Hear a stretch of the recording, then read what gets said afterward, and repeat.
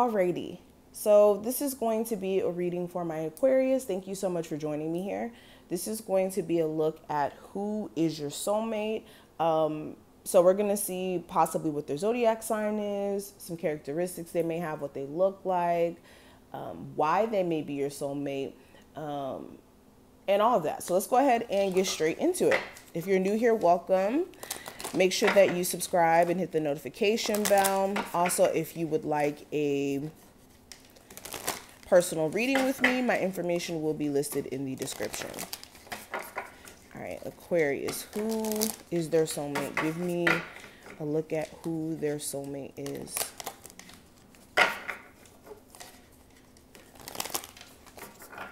Okay, now these cards are really cutting my hands. Okay, we have the Mother. Interesting. So right off the bat, this person is really protective over themselves. They may have had to be their own source of like protection or nurturing. Like they may have had to nurture themselves emotionally, at least, because they may have never really had a parent or someone else to really be there for them emotionally. And they've gone through a lot of rough experiences in life. So there's somebody who pretty much kind of takes care of themselves emotionally. They are their emotional support. This person has had a lot of disappointments in love, so their heart may be a little, I don't want to say fragile, but that's the word I guess I'll have to use for this. But it's because they've gone through so much of like trusting and putting so much energy into the wrong people that they've learned from their experiences. So they're a lot more cautious, at least. This may also be a mother or somebody who has children as well for some of you, or somebody you may even have children with.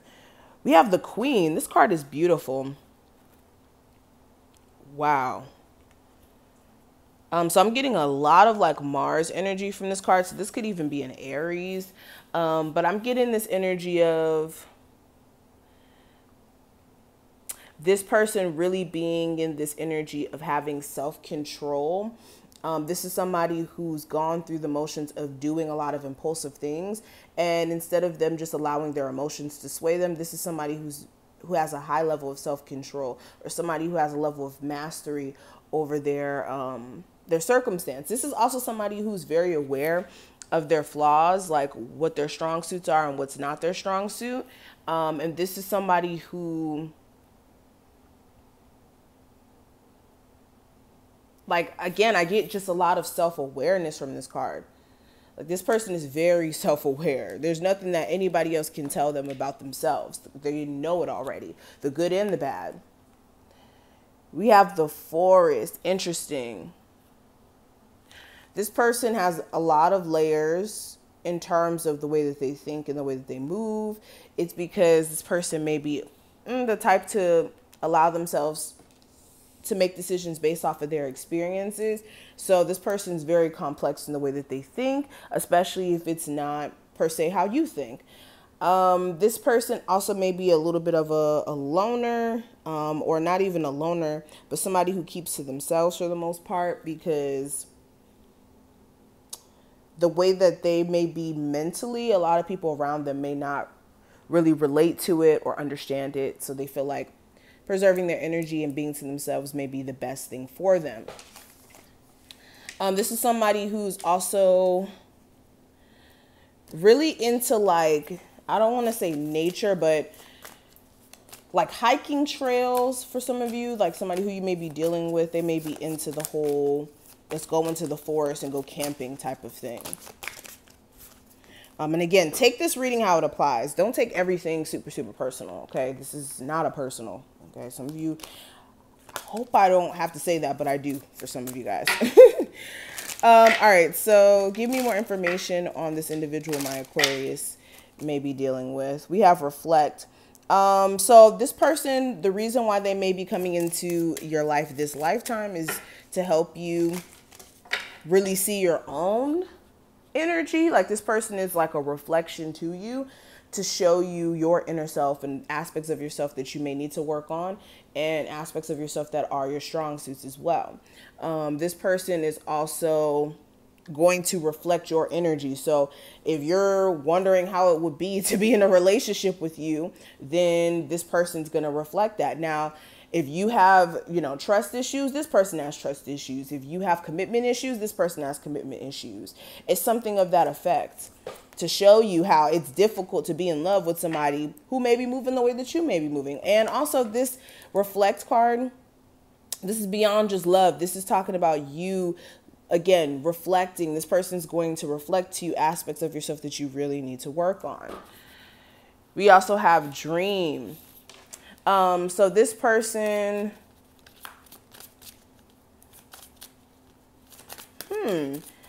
this person is going to come into your life also to kind of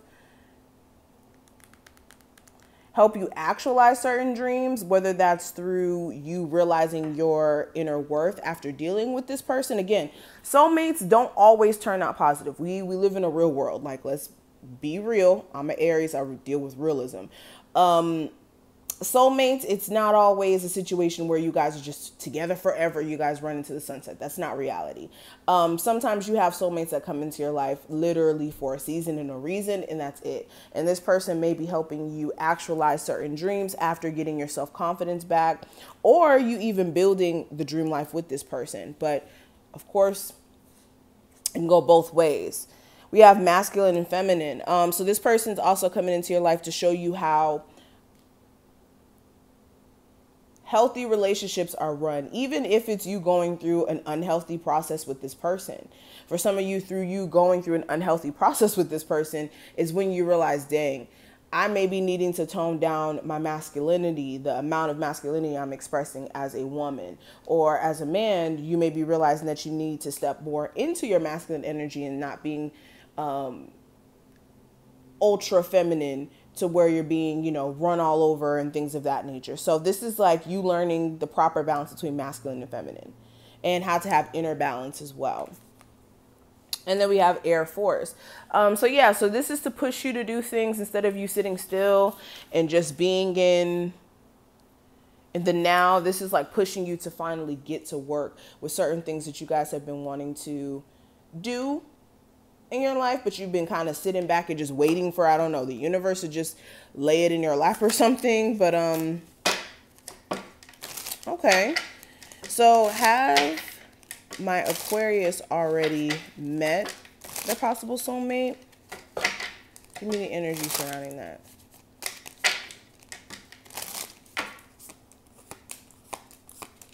Okay.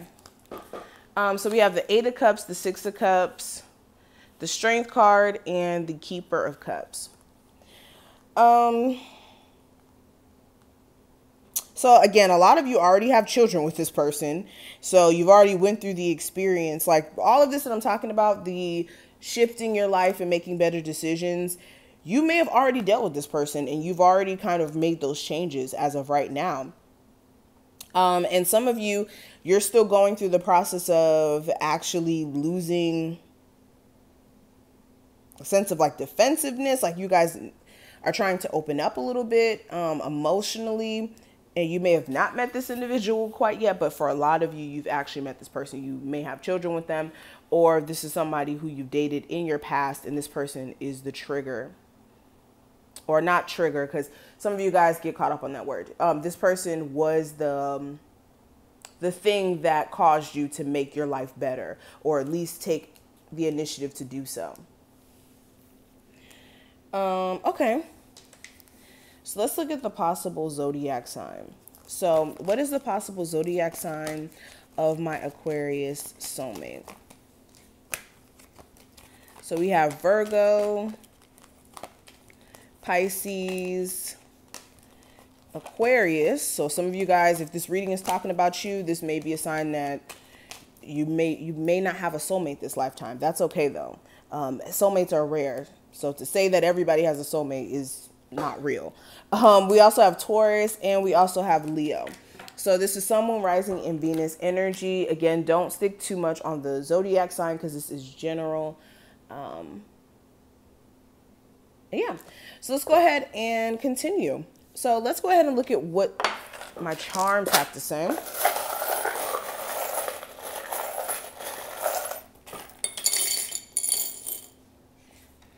Okay. This person, when you meet them, they may just be moving to that area or that city. This is somebody who may be from like overseas or like a different part of the world. They definitely have a mouth and a temper. That's one thing I will say. They do have a big heart. Whenever they care about somebody, they go full force in. They may have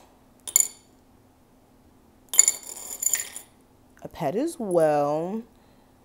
What is this? Made with love. This person may like to cook.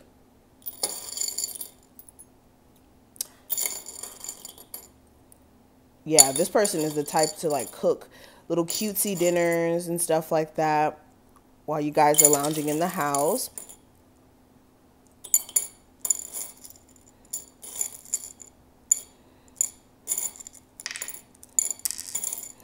For some of you, this person may have slight OCD. Like they don't like it when things are out of place, or at least out of place where they don't know. They don't know where they last left something. They don't like things to be junky. This could strongly be a Taurus. I got that Taurus energy like twice. They could also be a pescatarian for some of you, or just somebody who really likes to limit their like meat intake and just really stick to like fish and stuff like that. Okay, let's pull some cards from here. Give me more information on my Aquarius possible soulmate. So they could be fit or slim, somebody who may like to work out, introverted, so they keep to themselves. They may be light / fair skin. Like I said, organized. They don't like things to be junky. Like the junkiness, they can't do it. They may be short or shorter than you. Okay. Athletic. So like I said, if they work out, they may be like a really good build. We have alluring, so they may be very, very hard to resist in a sense, and sometimes emotional. Let me pull one more. And they're funny, and they have a slight sense of humor. So I'm gonna stop right here. Thank you so much, Aquarius, for watching this. I hope that you enjoyed. If you did, definitely make sure you thumbs this video up and subscribe. Check out the description box if you would like a personal, and I will see you in the next one.